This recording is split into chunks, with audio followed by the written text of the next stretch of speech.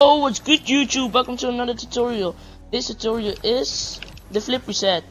So I'm gonna show you how to flip reset. It's really useful in game and can definitely help you to rank up and get some free goals, especially in ones and twos. So let's dive into it. I'm gonna go up the wall, then take a little break. Before you go up the wall, take a little break, like here. Take a little break. Alright, so let me do it again. Go up the wall. Take a little break here and then just touch it up. So that's step 1. Let's go to step 2, is the follow up. Alright, so here going up, take a break, go up, then what you want to do is you want to turn your car like this. So let's do it again for you guys. Take a break, turn like this. Now you got your car like this, then you want to turn it again and go to the ball. Like that simple, guys. Then once you do that, you want to really flip into it, or you really want to go through the ball, attack, you know. I'll show it again. Alright, so take a break. You really want to go through the ball.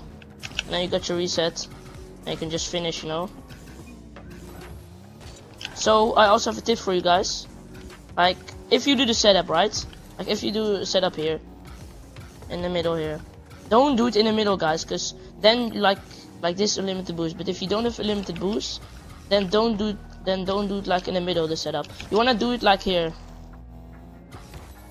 Like in games now, you wanna do it like here, like then a reset, because then you're closer to the goal and you don't need like a lot of boost. So yeah, let's do a little recap, guys. Alright, so step 1 is the setup. On the wall, take a little break here, touch it up. Step 2, follow. Alright, take a little break, turn. Alright, last step, turn and go really through the ball. Then you got your reset. That's how you can go further.